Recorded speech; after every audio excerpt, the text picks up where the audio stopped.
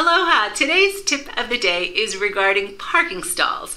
If you're buying a condo or a townhome and it comes with one or more parking stalls, you want to verify in writing that the stall that's being advertised with the unit is the actual stall that comes with the unit. That's typically found on the declaration or the CPR map.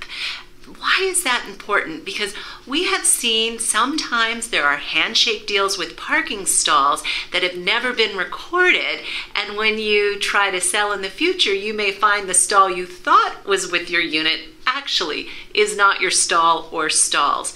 So again, it is important to get that in writing, and typically that's on the declaration.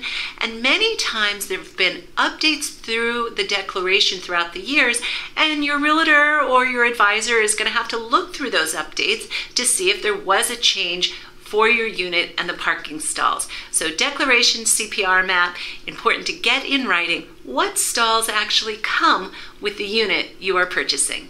Aloha.